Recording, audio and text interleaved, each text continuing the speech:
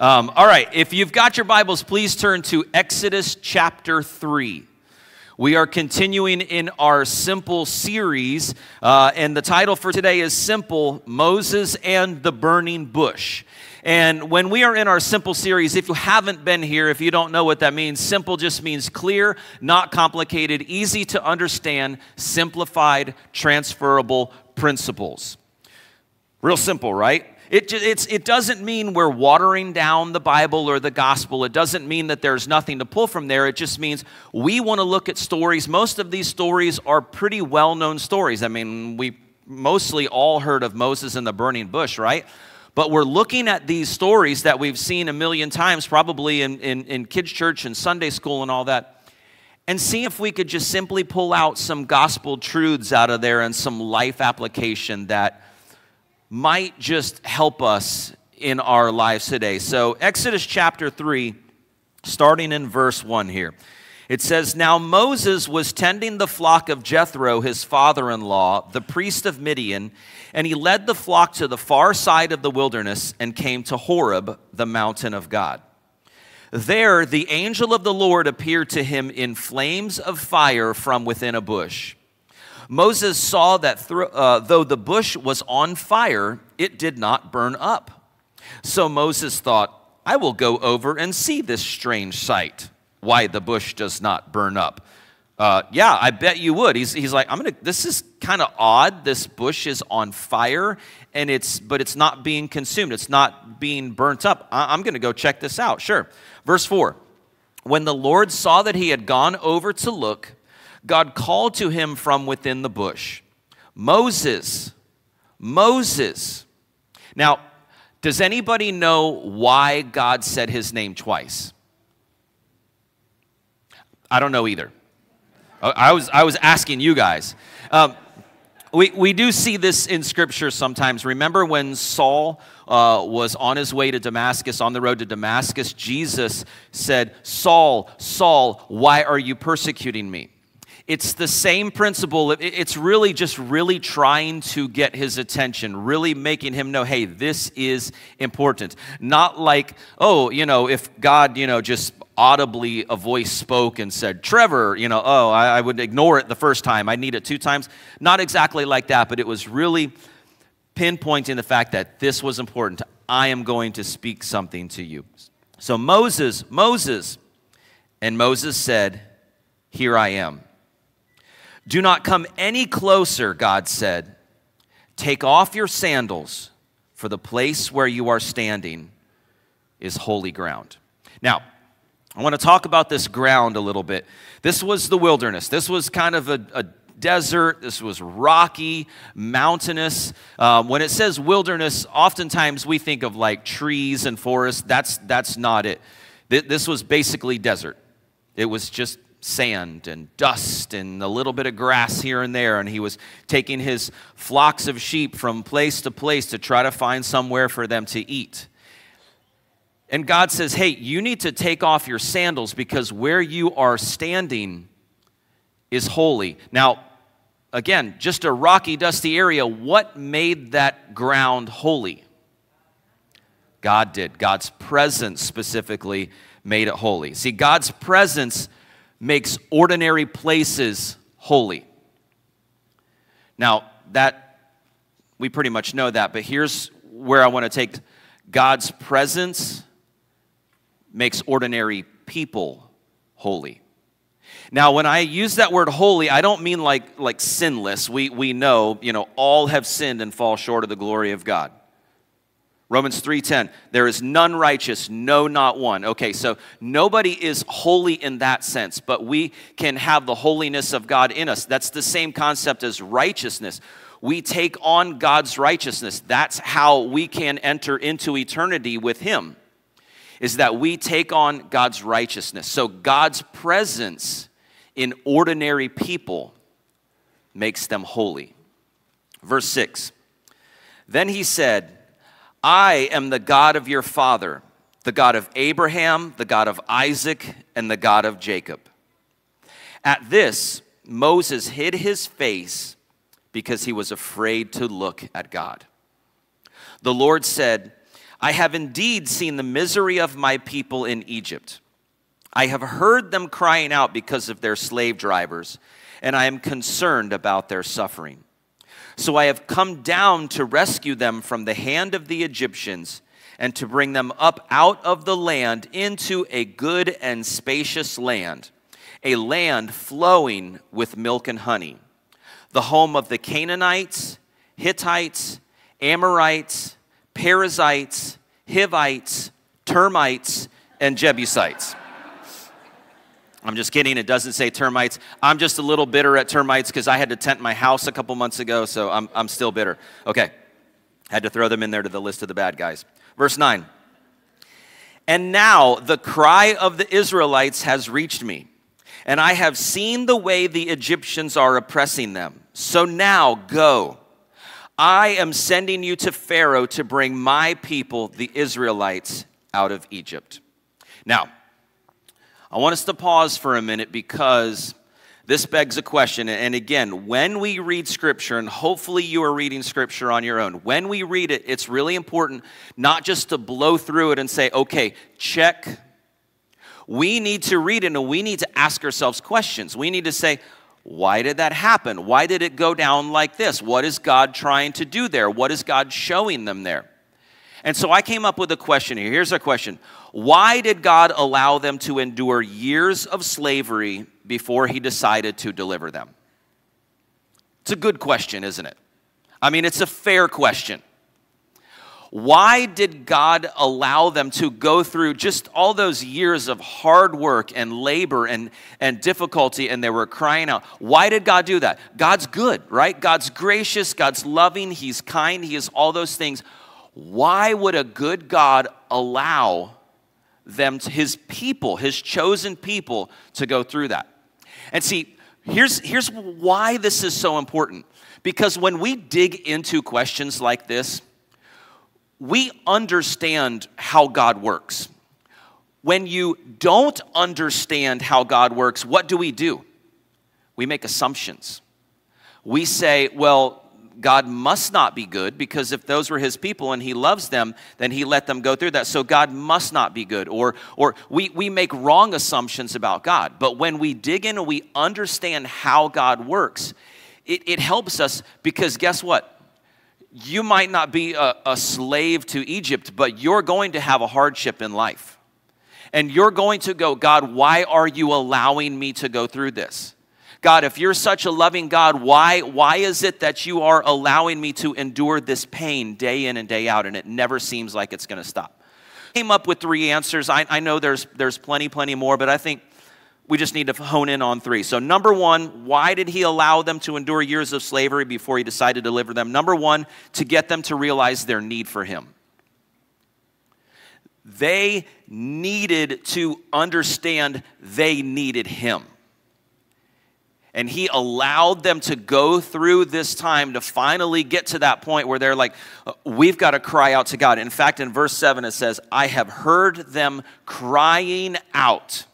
They were desperate. They had probably tried a lot of other things, and we read in other parts of Scripture that they had tried the gods of the Egyptians.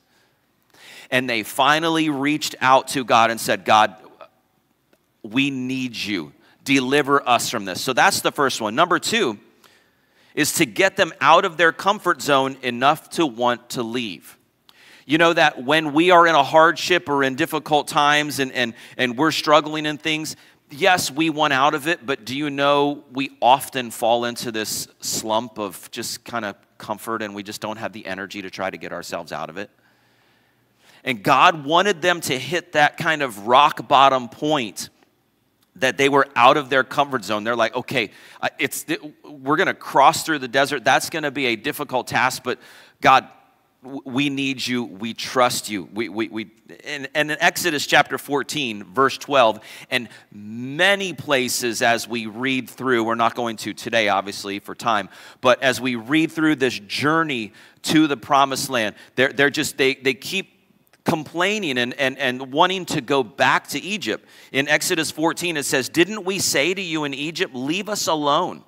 Let us serve the Egyptians. It would have been better for us to serve the Egyptians than to die in the desert.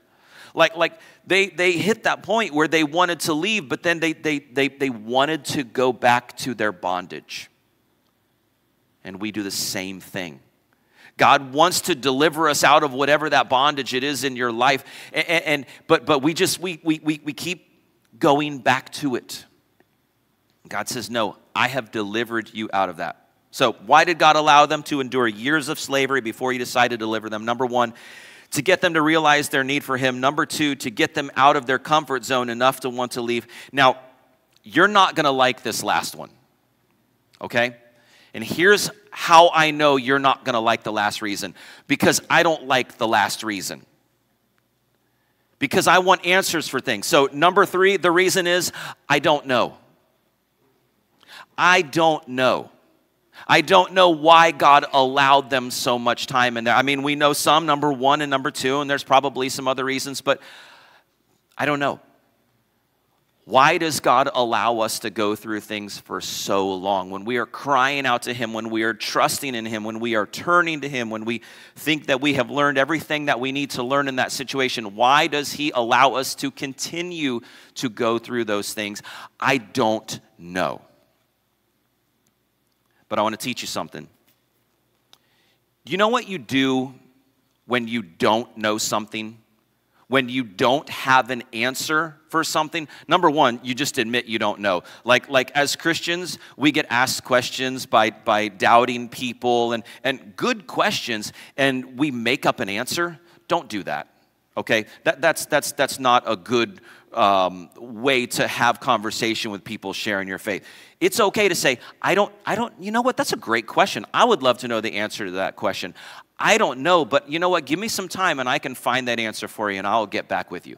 So that's the first thing. But when you're faced with, I don't know. I don't know why God is doing that. You know what we need to do, and it's so important? You go back to what you do know about God. That God is good. That he is faithful. That you have seen him come through so many times. He's come through before. He's done it before. He will do it again. That's what we need to go to. These two verses, Proverbs 3, 5, and 6, they're iconic verses. Most of us have them memorized. We memorize them as kids. But they're just so true. It says, trust in the Lord with all your heart. And lean not on your own understanding. Why am I going through this, God? It doesn't make sense. No. That's your understanding, God would say. It makes perfect sense when you're looking at it from my view. Trust in the Lord with all your heart. And lean not on your own understanding. And then here's the key. In all your ways, submit to him or acknowledge him, as some translations say.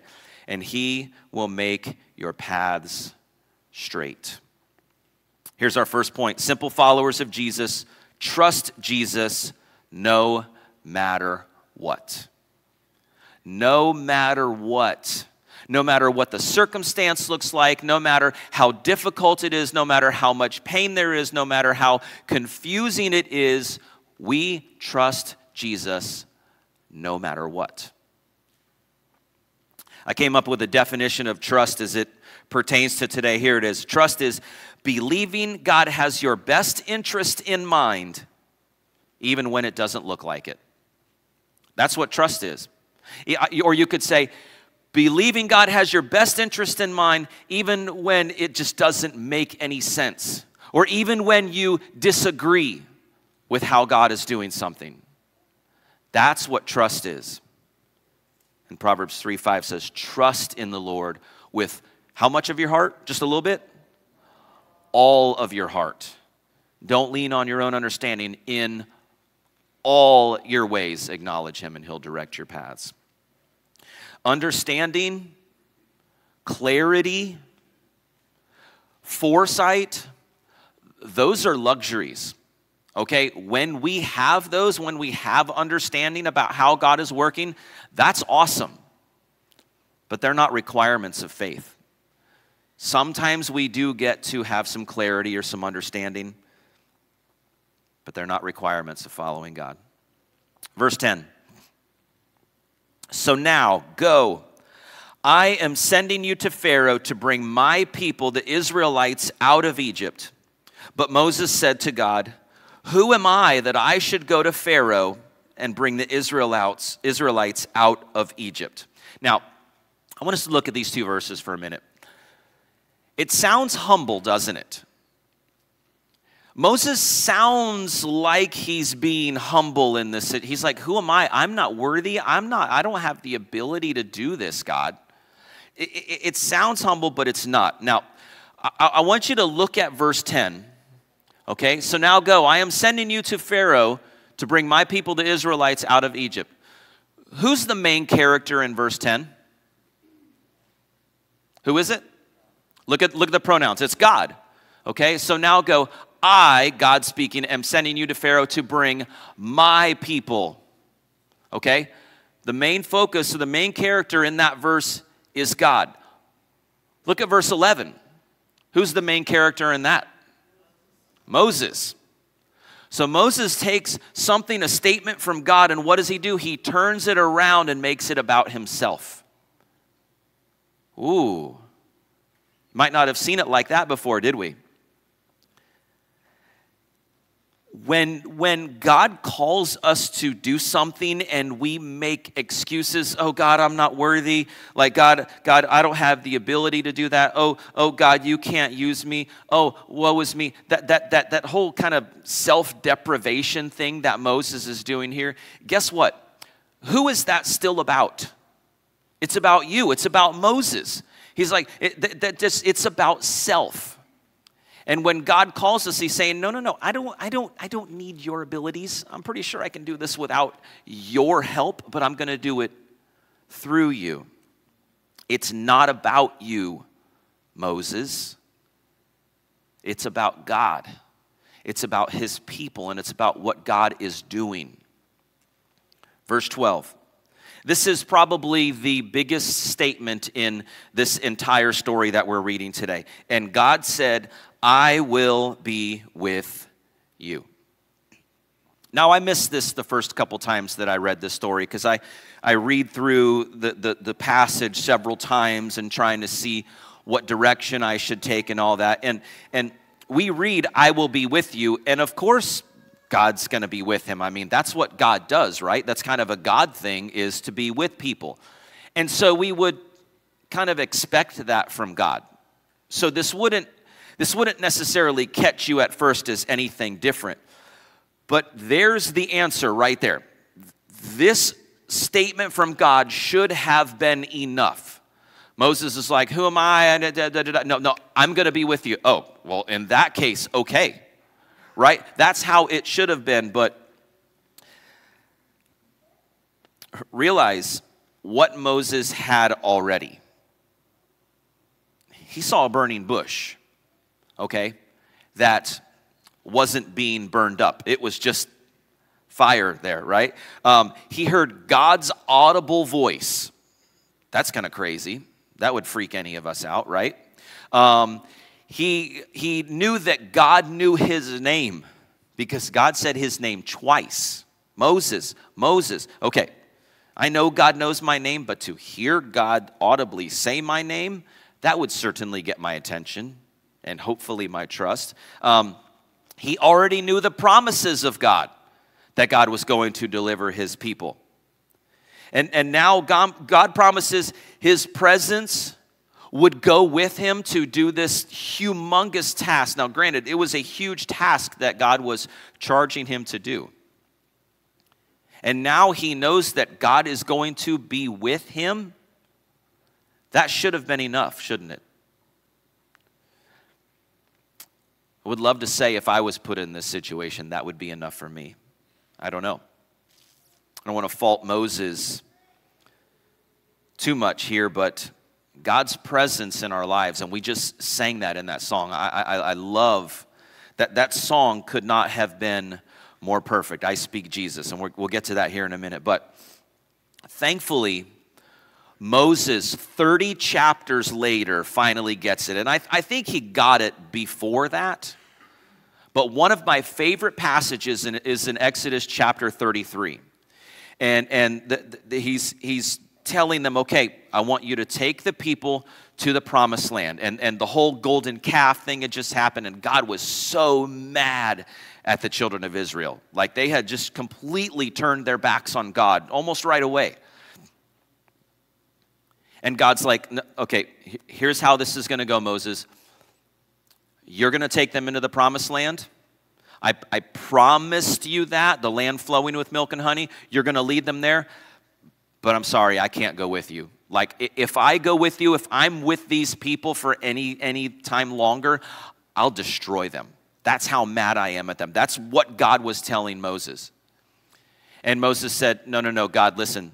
I don't care how good that land is. If you don't go with me, I don't want to go. If your presence doesn't go with us, I don't want to go there. So thankfully, later on down the road, Moses got it. But at this point, it still wasn't enough for him. Verse 12. And God said, I will be with you, and this will be the sign to you that it is I who have sent you. When you have brought the people out of Egypt, you will worship God on this mountain. Now that was grace. God overlooked Moses' self-centeredness and his just self-deprivation and just all of this, and he promises him a sign. He says, okay, I'll even give you a sign that this is me and that this is going to happen. Now, granted, it was a promise. It was a future post-Exodus sign that when you lead these people out, you will worship back here on this mountain. God promises them. Verse 13.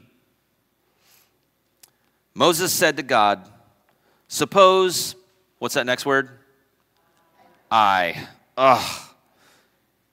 he turns it back, makes it about himself again. Moses said to God, suppose I go to the Israelites and say to them, the God of your fathers has sent me to you. And they ask me, what is his name? Then what shall I tell them?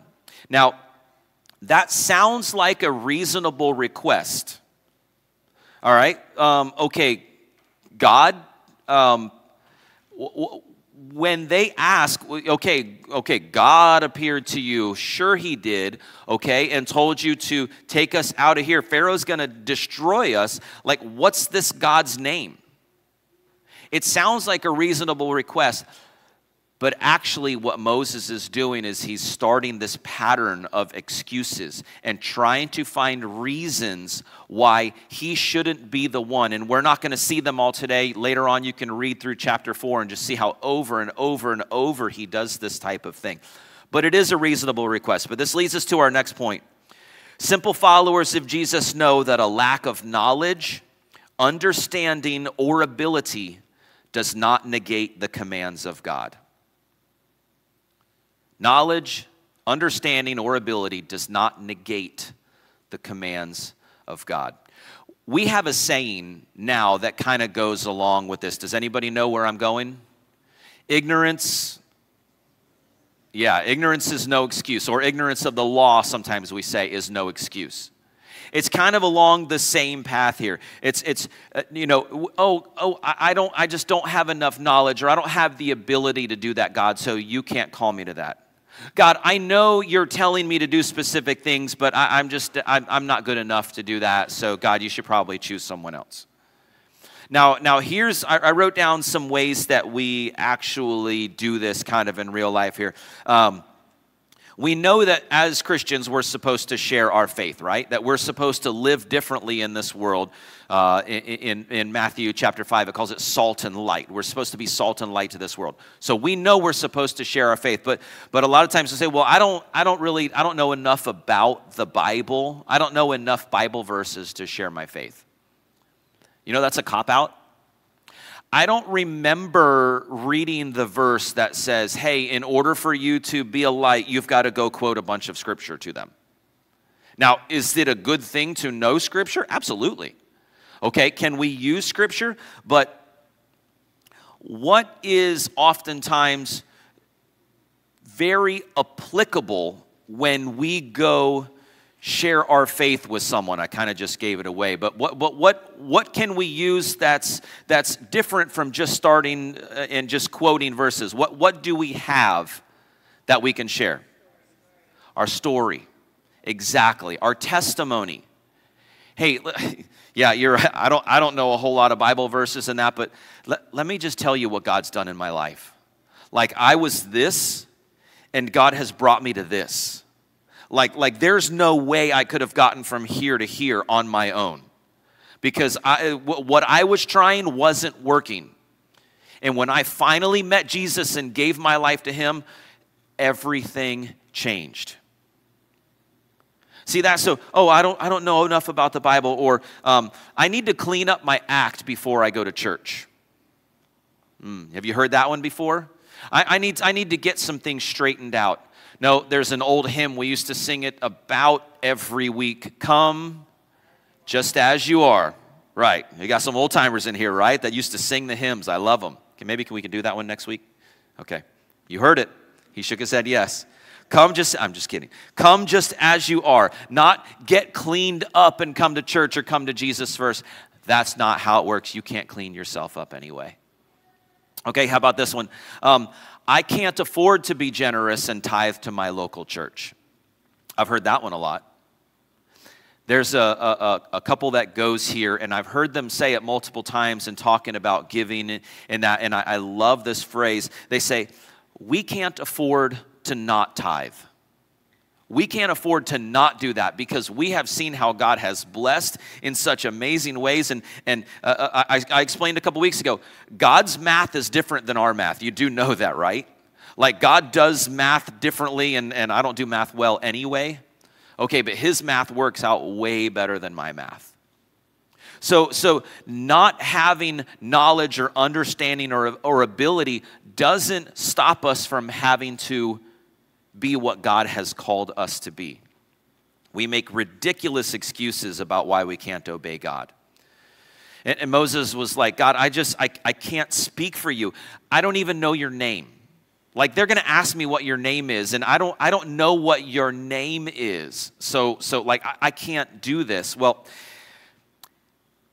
in his defense, the Egyptians, and remember, yes, Moses was a Hebrew, but he was raised in the Egyptian culture. The Egyptians had just numerous gods. They had a god for everything. They had, and each of the gods had a very personal name. They had a sun god. Anybody know the sun god's name? Ra. Okay, they had a moon god. They had a river god. They had a crocodile god. They had a frog god. They had all of these different gods, and all of these gods had a very personal name. So I get where Moses is coming from and saying, listen, they're going to ask me your name because all of these gods, and even though, okay, we're Hebrews, we have the one true God, they were still immersed in Egyptian culture. They're going to ask God, what is your name? I need to know your name. Verse 14, 2 more verses to go. God said to Moses, I am who I am. This is what you are to say to the Israelites. I am has sent me to you. God also said to Moses, say to the Israelites, the Lord, the God of your fathers, the God of Abraham, the God of Isaac, and the God of Jacob has sent me to you. That's how they would have known God. That's how they would have called him. This is my name forever, the name you shall call me from generation to generation. Here's our third and final point. Simple followers of Jesus know that God is everything you need. God is absolutely everything that you need. He may not be everything that you want in this life, but I promise you, he is everything that you need. Now, I want to talk about this name, I am. This concept, I think this is one of those things where it is just right there at the realm of my simple human brain cannot truly fathom what this means. Okay, there's a few things about God that I read about God and I try to understand about God, and I just have to accept, listen, my puny little human mind, I don't fully get this. I trust what it means, and I know the little bit that I know about it, but I'll put it this way. The moment that you think you have God fully figured out, we need to talk about that, okay? I think this is one of those things. And God says, my name is I am. Now, in our English, would that be complete? Not really, right? You are what? You would put something after that. Well, here's what most scholars think that this I am means. It's all-encompassing is what God is trying to say here. It means the eternal now. Now, those two words together don't even work, do they? Eternal means eternal, right? Okay? And now means now. It's kind of an oxymoron. You can't be eternal and now at the same time. I guess unless you're God. So I am. You are what? I am. I am the eternal now. I am the ever-present one, is another way to say it. Or the ever-existent one, or the all-eternal one. I think that's what God is trying to say here. Just, I am. You are what? Yes. That's it, and that should be enough. Now, I did a little bit deeper of a dive on this, and here's what some scholars and pastors and theologians believe. I am means the ever and all becoming one. It's this idea that God is what you need of him in that moment. God is and becomes what you need in your situation in life. You need comfort, you need healing, you need strength, you need peace. Yes, I am.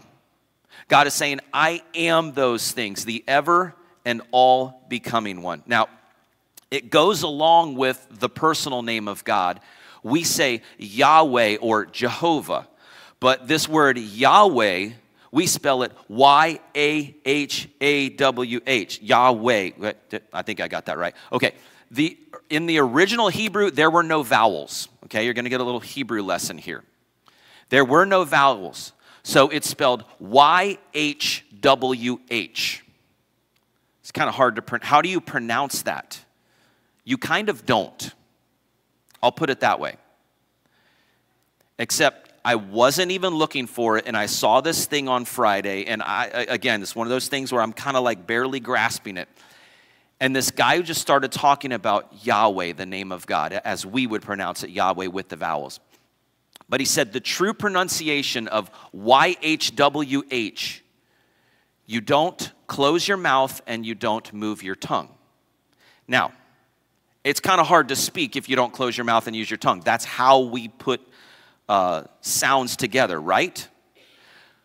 So let me show you how you would pronounce Yahweh in the original form.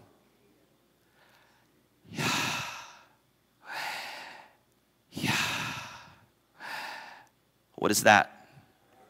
It's breath.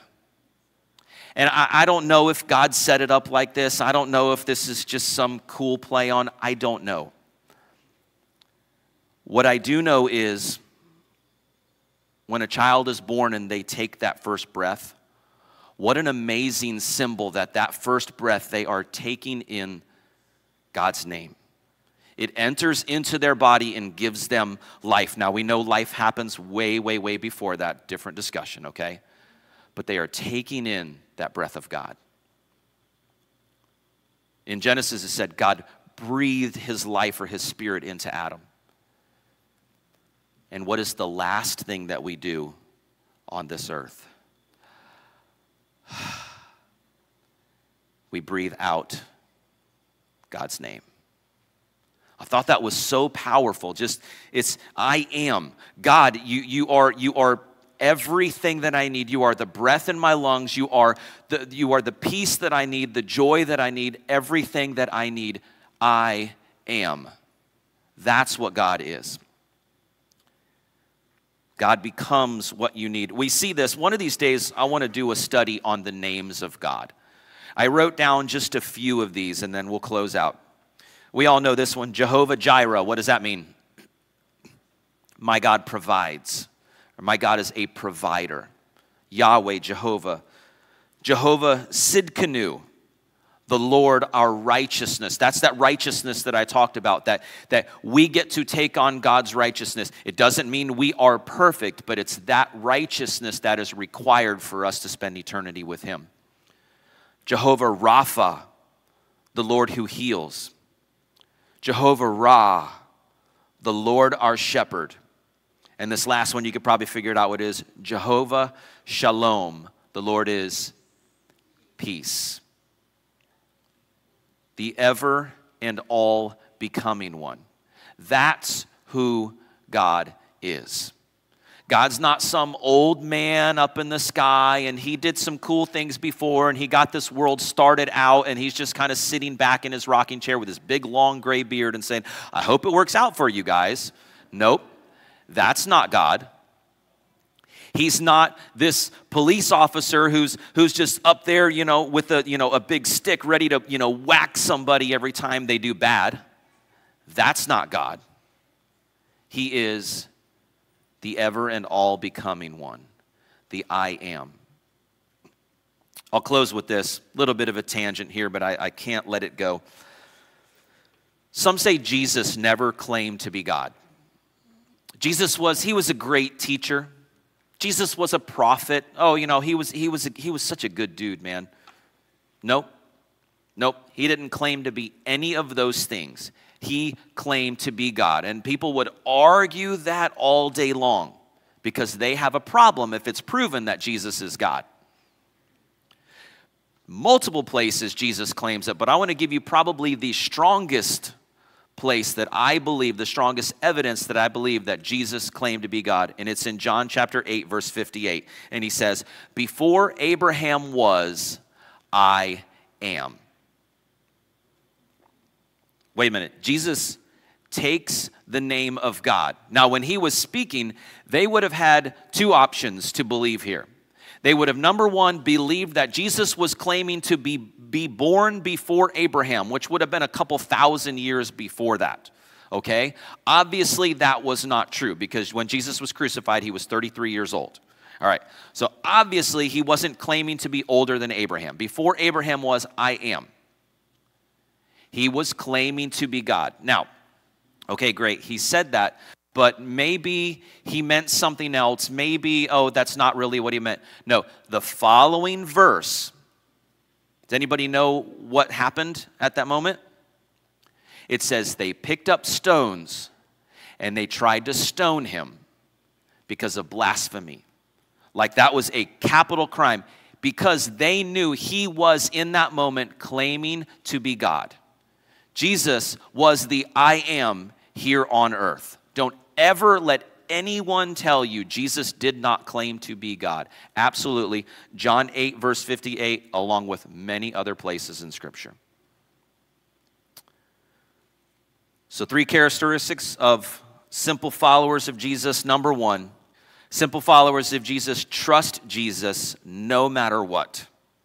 Number 2, simple followers of Jesus know that a lack of knowledge, understanding, or ability does not negate the commands of God. And number 3, simple followers of Jesus know that God is everything that you need, the I am. Let's pray.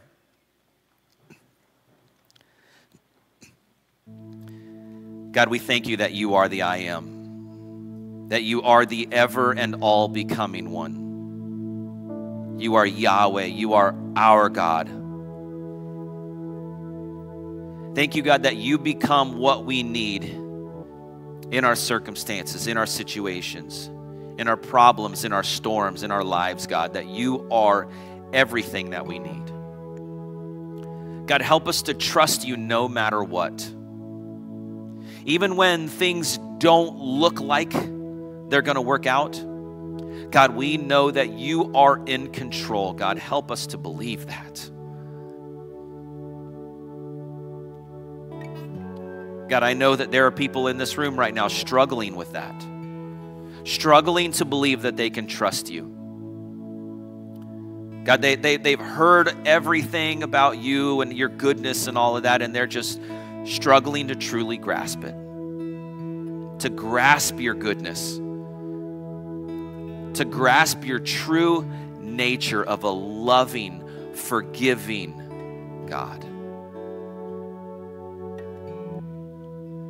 Right now in this moment, Lord, would you speak to their hearts? Let them know that you love them, that you care about them, that you want to deliver them, but you want to teach them. God, I thank you that you teach us through our issues and our problems and our hurts and our pains. God, you are just trying to refine us in the fire. Thank you, God, that you care enough to know our names. Each and every single one of us, God. Your word says you know the number of hairs on our head. That is a personal, loving God. Thank you for that, Lord. God, right here and right now in this moment, if there are some in this room that do not know you as their personal Lord and Savior, that they have not started a relationship with you. Maybe they've believed some stuff about the Bible. Maybe they've relied on their good works or their church attendance, or they just don't know. They just don't know they can have assurance of spending eternity with you in heaven. Right now in this moment, God, would you speak to their hearts? God, may your Spirit convict them. Let them know that they need a Savior from their sin. Heads are bowed, eyes are closed. If that's you this morning, if you do not know Jesus as your personal Lord and Savior, that you have not made that commitment to Him to say, Jesus, you are my everything. I give my life to you, Jesus. I've tried it all myself. I've tried to fix this sin problem and all this junk. It doesn't work. If that's you, I want to give you an opportunity this morning to trust in Jesus and make Him your Savior. It's something that you only have to do once. So right now in this moment, with heads bowed, eyes closed, right where you're seated, just say, Jesus, I need you.